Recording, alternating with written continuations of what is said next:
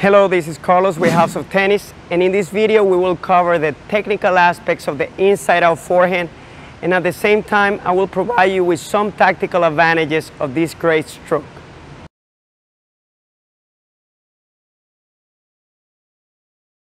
The inside-out forehand is one of the best weapons in tennis since it will create options to either hit a winner, create a forced error, or get a short approach if it's executed correctly.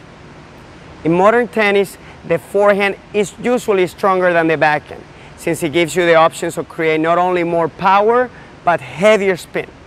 Therefore, the inside-out forehand should be a shot that you want to hit as much as possible, since it will create more opportunities to open up the court and to force errors from your opponents. The first step is to recognize an inside-out forehand, and in order to identify the shot, the first thing you have to do is to get a read on where the incoming ball is headed, so that you can move into the correct position to hit an inside out.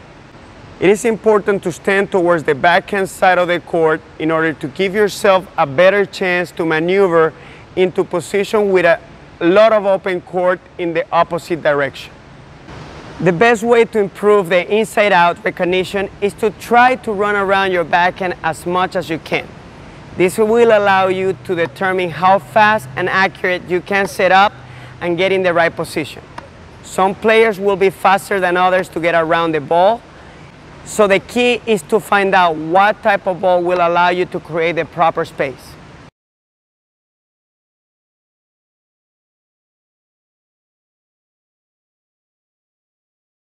The second step is the unit turn. After you do the split step and you determine that you have time to run around your backhand and hit an inside-out forehand, the next step is to turn the shoulders with the racket above the grip and your non-dominant arm across your body in order to create an efficient and balanced unit turn. An efficient turn will help initiate the coiling of the body that will allow you to uncoil it when hitting the ball. A good drill that you can do is to start with a nice ready position, then work on your split step nice and wide and turn your shoulders so you can simulate the perfect unit turn. The third step is the correct movement and load for the inside out.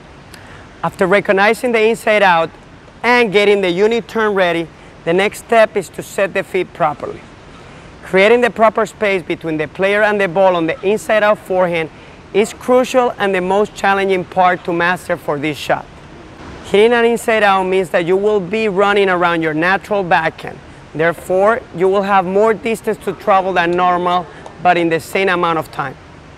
In order to set the feet well for the inside out, get your back leg around using the backward crossover and gallop back to use as few steps as possible to create the right amount of space, and then a final few adjustment steps into the correct loading position. It's highly important to set your feet properly for the inside out, because if your contact is too close to your body, you lose power and you will have trouble hitting the ball on an inside out path.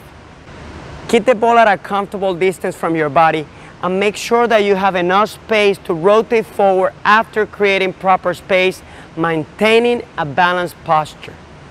The direction in which you move to hit an inside out forehand varies in terms of the location of the ball that is being received.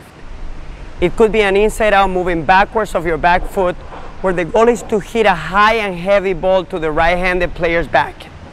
Also, it could be an inside out closer to the baseline, where the swing path could be more linear in order to create a more penetrating shot, or it could be an inside out inside the baseline on mid-court ball that could be used as a scoring shot or approach to finish the point at the net.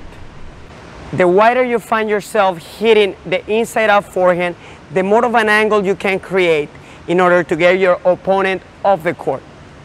A drill that you can do is to simulate the movement by moving forward, sideways, and backwards in order to find the right space with solid adjustment steps. Now, the perfect loading position is with a semi-open stance to wind up and separate the shoulder from the hip. This is the quickest way to get the setup, while at the same time facilitating a good deep knee bend in order to store energy from the torque of your hips and shoulders to unleash both rotational and linear momentum into the ball at the moment of impact. The semi-open stance will make it easier to generate a heavy, high bouncing topspin ball that will allow you to get the ball to the weaker backhand side and away from your opponent's strike zone. It's highly important to load with a semi-open stance on both your inside-out forehand and inside-in forehand. This will allow you to disguise the shot and keep your opponent off balance by making it harder to anticipate your shot. A very good drill that you can do to improve this is have a player hitting an inside out and an inside in with the semi-open stance. They have to look very alike in terms of the setup. The only difference should be the direction of the ball. The fourth step is having a solid rotation and finish. Once in a good loading position, the proper use of the body weight and torque has to be carried out in order to generate the much needed power to hit a successful inside out. As you uncoil your kinetic change into the ball, there needs to be a forward momentum and balance in order to hit a powerful and heavy ball. When you use this shot, your tactical intention has to be very aggressive. A weak inside-out forehand is vulnerable to an opponent with an unstable backhand down the line. A drill that you can do to improve your rotation is have the player working on transferring the weight forward with a great load for both an inside out and inside in, focusing on a nice posture and balance when you finish. Once you rotate properly, remember to keep a nice and relaxed loose wrist on the follow through. Focus on the powerful forces you have imparted from the impact zone into the ball. Your racket position varies depending on what kind of inside out you want to execute. A drill that you can do is have a player working on different finishes on different parts of the court. Also work on angular finish for topspin shots and linear finishes for higher balls that should be a lot flatter and more penetrating.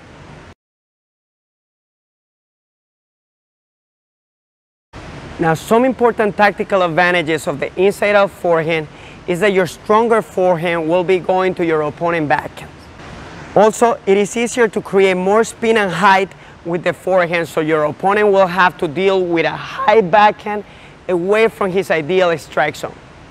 Another important reason is that if you establish your inside-out forehand as a main tactic early in the match, your opponent will try to start moving earlier towards their backhand side to anticipate the inside out. When this happens, you will have the inside in forehand available and plenty of open space to stay in control of the point. Remember that the inside out forehand has a much lower percentage of play, since the distance that you have to hit the ball is shorter and the ball also travels towards the higher part of the net. Therefore, make sure that you use the inside in when you have created enough space. Since the inside out and the inside in are hit with the semi-open stance, it will give you more disguise than when you're hitting a natural backhand. Finally, to get out of the pattern where you find yourself hitting a heavy inside-out forehand to the backhand side, your opponent will have to choose to go down the line with the backhand that it should be his weakest shot. And also, he will be hitting that backhand down the line away from his ideal strike zone. That is why the inside-out forehand gives you such a great tactical advantage.